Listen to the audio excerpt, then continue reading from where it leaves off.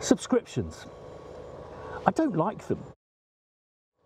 But what I really don't like is I think the word subscription has been hijacked. Software as a service is not subscription. It's more like a gym membership. You pay your monthly dues, you use it a bit at first, and then a year's gone by and you haven't been. Similar with software as a service. You know, people could say what's great about SaaS is it makes everything kind of inclusive. But, well, I've calculated that I've spent over £7 on my Adobe subscription since they went live 10 years ago. I would say that that's me being done up like a kipper. My first experience of a subscription, and the correct interpretation of the word, is taking a little token by a gentleman called Tharg into Mr. Shah's newsagent, at which point every 2 weeks thereafter there was a copy of 2000 AD sitting behind the counter waiting for me. And eventually I went into Mr. Shah's newsagent and said, could you unsubscribe me? He didn't then drive round to my house and demand that I have my massive pile of treasured Judge Dredd's, Strontium Dogs and Halo Jones returned back to him. So I want to introduce this model to our world. So this is how I see it. This is a vault, and it's a place where we put sounds.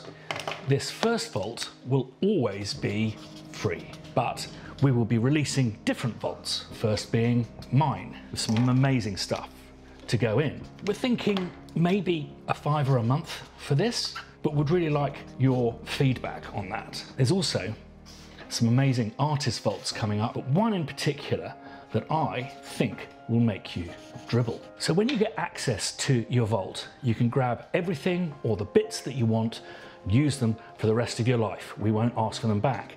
But there is just one catch. The whole point of subscription is that each vault will have limited space. So in order to put new stuff in, we will take the old stuff out.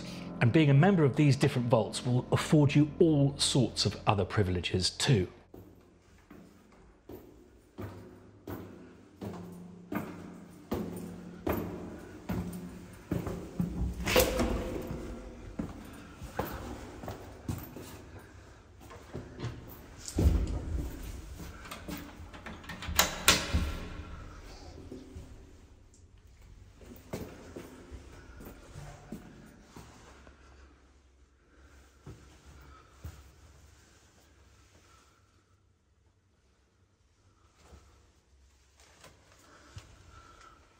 Oh, there she is.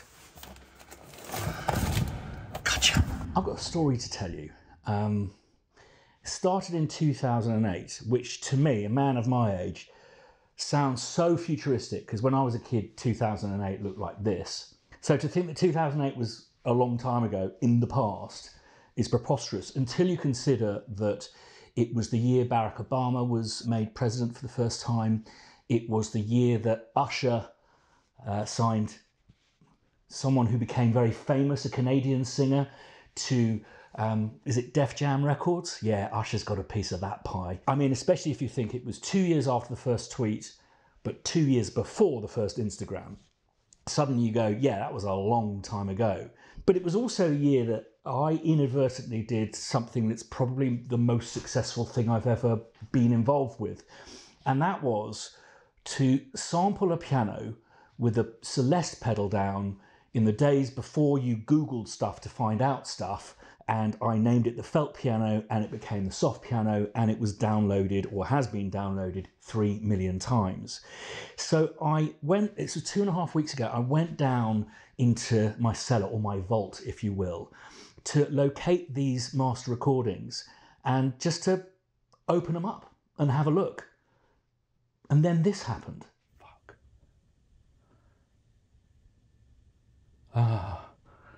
I've totally forgotten. I recorded 4 different things that day. There's Celeste, marimba, there's 5 things. Celeste, marimba, Steinway, and vibes.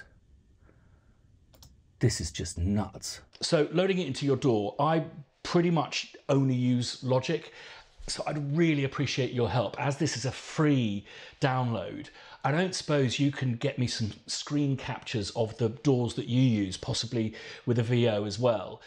If we use them in future videos or on our FAQ, you'll get some free merch. Details down below of where to send those to. Right, so basically, in Logic, go to Instrument, go to AU Instruments, Crow Hill, Volts Beta, and then boom. Now, the reason we're calling it Beta is this is going to be a plugin that contains many different instruments, everything that you've grabbed from the vault. But at the moment in Beta, it is simply a host for the Attic Grand and that wonderful backstory.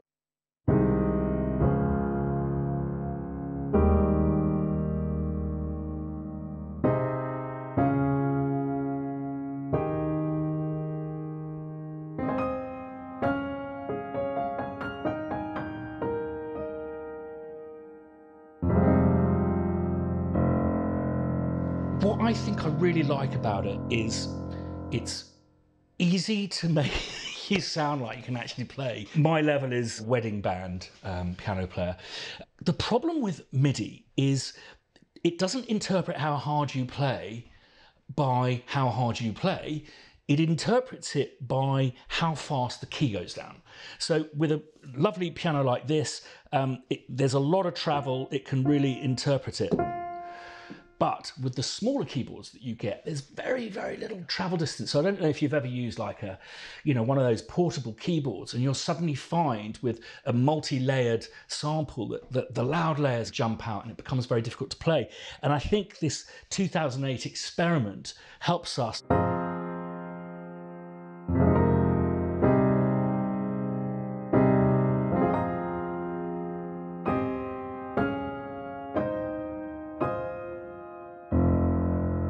Which makes me sound less like a wedding piano player.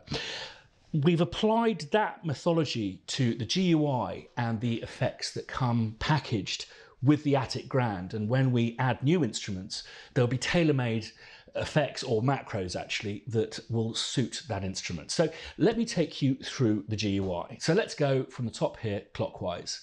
First of all, you've got this inbuilt guide here, which is super sexy.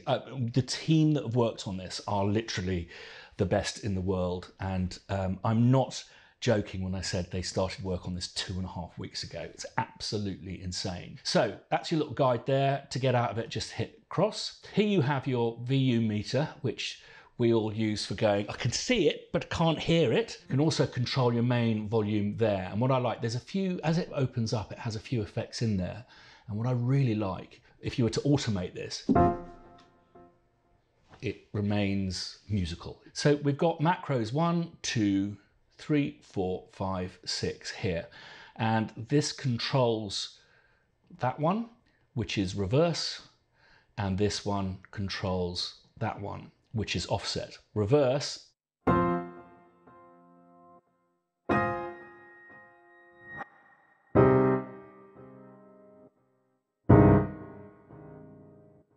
It's really musical. Further down you get, the less pronounced the reverse is, so that it doesn't muddy up your playing. But up here, it's really pronounced. So it really works. Again, these are very much bespoke macros designed for the instrument itself. So let's take that down. The reason why your wedding piano player or keyboard player is playing ahead of the beat, a lot of drummers and bassists complain about this, is because if they learn on the piano, it takes a while for the note to actually sound. So we all play ahead of the beat. Now, the problem with a lot of sample libraries is people want them to be tight when playing live.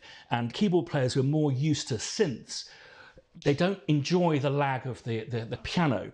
So what we've done is we've done this offset here.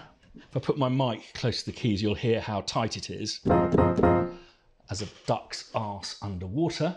And then here, that ensures you get all of that lovely noise of the piano beater hitting the string, and there's even more fun to be had. And when I mentioned the word macros, these aren't single effects, they're actually effect chains that have been, again, purposely and really beautifully designed for this instrument. And these ones down here are called Smash, Hair, Echo and Splosh, which I think sound like some Teletubbies that didn't make it through casting. So let's go from here.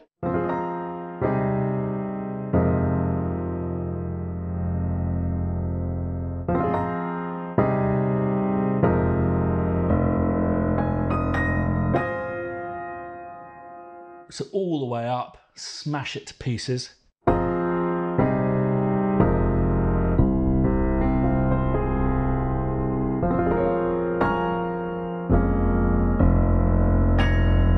So it's a combination of limiters, compressors, and some other interesting stuff that's been thrown in there. It's designed so this stuff plays out of the box and plays like a record and uses the experience of producers and all of these tricks of the trade, puts them just straight under your fingertips. Hair, it's a slight crunch designed on a British combo amp.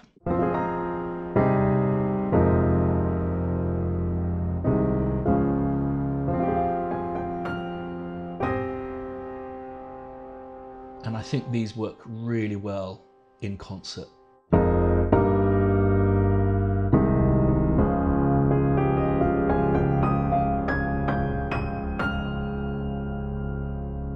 Now with Hair, it's, yes, you can hear it distorting slightly, but when you put that into a mix, you won't hear that.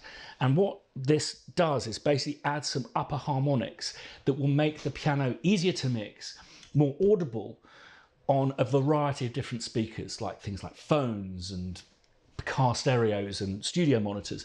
And this is because it's adding a harmonic range which makes it more audible. On to echo here.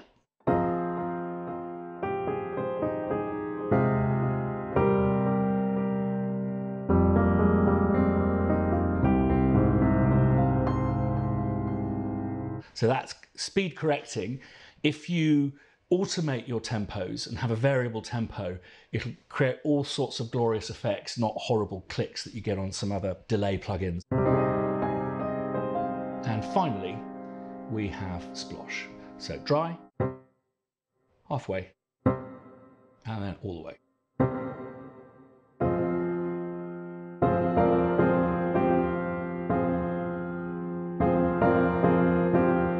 This really cute thing down here. If you flick that, it'll reverse the direction. So it'll go splosh first, then echo. Which is a preference many people have. So let's have some fun with this. I'm going to make it a little bit tighter so it's easier to play. Put tons of reverse in there. Smash it there. Some hair there.